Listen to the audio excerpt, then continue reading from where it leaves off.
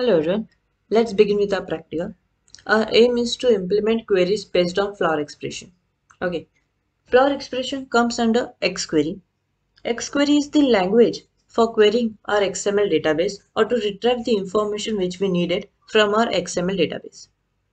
XQuery for XML is like SQL for databases. Okay, now FLOWR expression is also pronounced as FLOWR. It is an acronym for, let, where, order by and return. So for is used to select a sequence of nodes, let is used to bind a sequence to a variable, where is used to filter the nodes by giving some condition, and order by is used to sort the nodes in ascending or descending order. And last is return is used to what to return and what the output should be. It gets evaluated once for every node. Now let's start with our example. So here we will create an XML database on bookstore. So as we know, the first step is to write the prologue part. So let's begin. Here we will give the version which we are using for XML. It's 1.0. Then the encoding. It's UTF-8. As you know, the by default we use is UTF-8. Then we will create the root node. That is a bookstore. Okay. Then we will create the subchild node. First will be the category we will give as advanced Java. Our first book is advanced Java. Then we have created the child node as book. Now we will create the subchild node as title of the book, and the language we are using is English, so short form will be EN, and book name will be Learn Java in 24 hours. Easy. And now close the title. Okay, now next we will give the author name. Author name is necessary. The author will be, let's give random name as William, and again we will close the author. Now we will give the price as an element. Let's give price as 500 and close the price. Okay, so here we have created one database for advanced Java. Now same way we will create another book. Okay, we will write book name as programming in C. Title we will give as C programming.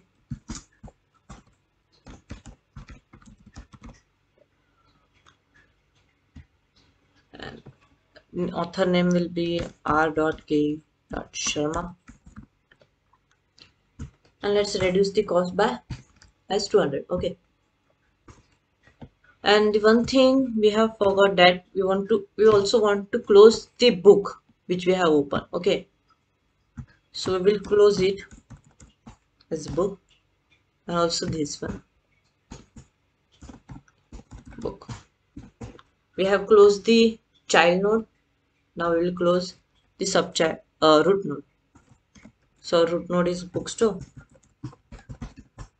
Here we have completed our XML database, and I have saved this XML file in our basics folder, basics, then etc. Okay, bookstore. So let's run it on basics. So let's open basics, and our file will be in bookstore.xml. Open it. Yeah, so here you can see our XML data is shown in tabular format: price, title, book name, etc.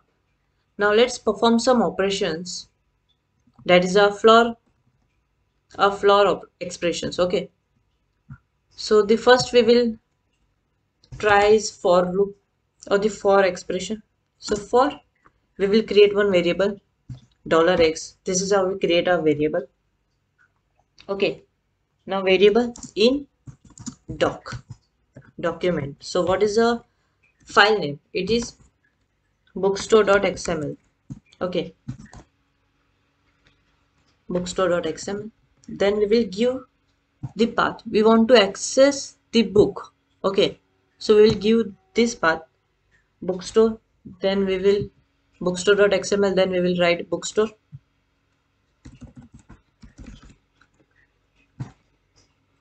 Then our book.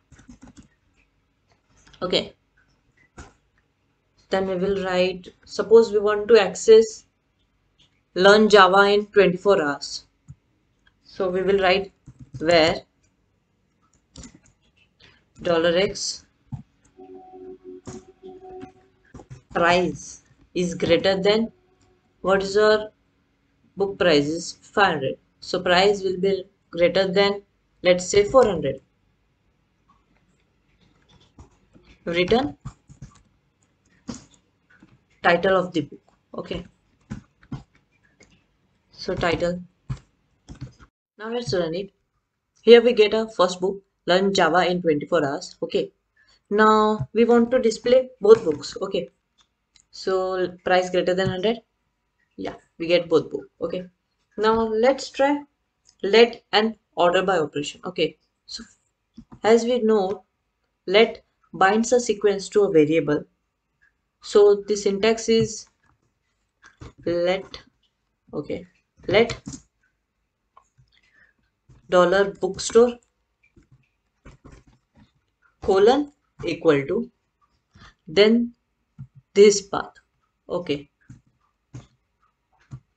as you know that this is the XPath expression. Okay, remember this. And here we will write for $x in bookstore, and where we want to use order by clause, order by title. Okay, order by title. Run. Here we get our output. Now we will change it again. We will write order by author name, or let's say price. Yeah, first we will get the C programming, then learn Java in 24 hours. Okay, so this is how we do the FLOWR expression. Hope you understand. Thank you.